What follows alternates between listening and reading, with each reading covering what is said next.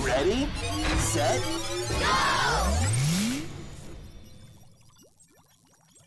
Once, there were two best friends named David and Jonathan. David and Jonathan were inseparable pals. They were like peanut butter and jelly. Peanut butter and jelly.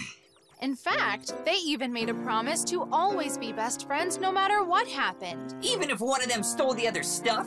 Well, Gears, they actually had much bigger problems than that.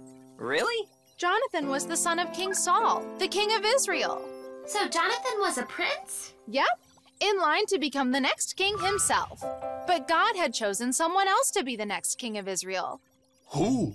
David, Jonathan's best friend.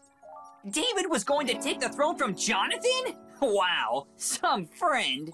Remember, Gears, David wasn't taking the throne, he was being given the throne by God. But didn't that make Jonathan mad? That's totally a friendship-ending move. Nope, not at all. Jonathan trusted God and respected his choice to make David king. And Jonathan valued his friendship with David much more than the throne. So Jonathan just let David become king? Well, Jonathan's dad Saul was still on the throne, and he wasn't too happy about David taking it. At one point, he even tried to hurt David so that he couldn't become king. Oh no!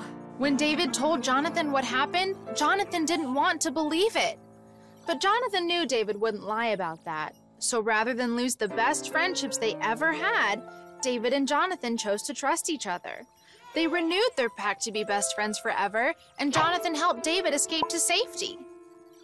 God used David and Jonathan's friendship to keep David safe until he could become king. And once he was, David took care of Jonathan's family. They truly were best friends forever. Widget, will you please pull up Proverbs 17:17? The Bible says, "A friend loves at all times, and a brother is born for adversity." At what city? Adversity.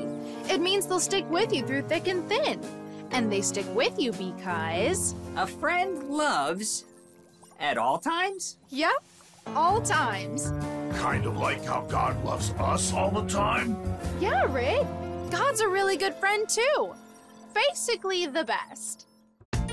Subscribe to our GizmoGO YouTube channel for more exciting GizmoGO videos. Download the Superbug app now.